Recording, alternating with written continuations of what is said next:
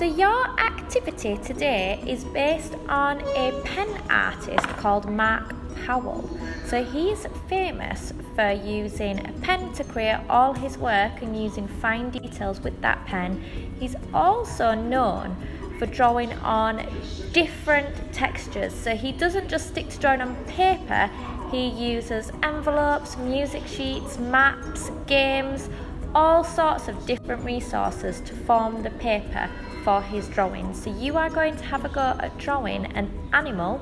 So we're going to think back to when we looked at our endangered animals. So choose an animal. You're going to really focus on the details of that animal and practice some different ways of creating marks with pen, then apply that to your drawing.